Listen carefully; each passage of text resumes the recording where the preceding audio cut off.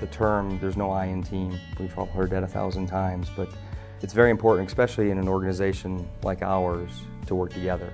And in order to work together, you have to effectively communicate.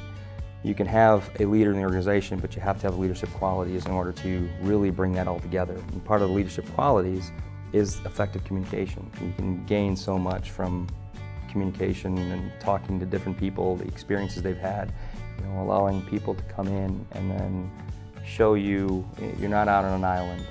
You have others there to help you develop yourself, your personal and professional skill sets, teaching you the ways of the operation, and so we can continue with that sustainable improvement and continue to be that premier energy provider that we strive to be.